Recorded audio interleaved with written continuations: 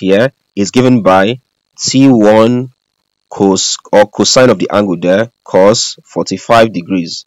That's the horizontal component of T1. The vertical component becomes sine of it, which is simply, the vertical component here would simply be T1 sine of the angle there, which is 45 degrees. Alright, that's for T1.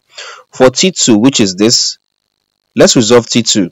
Now the first thing is this. If I have my quadrant like this is positive x, this is positive y, this is negative x. In essence, if I have a vector this way here and I resolve the vector this way, it becomes negative. It's in the negative part of x.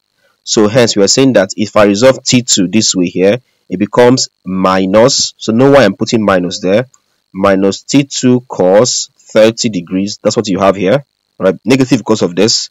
Of course, this one here was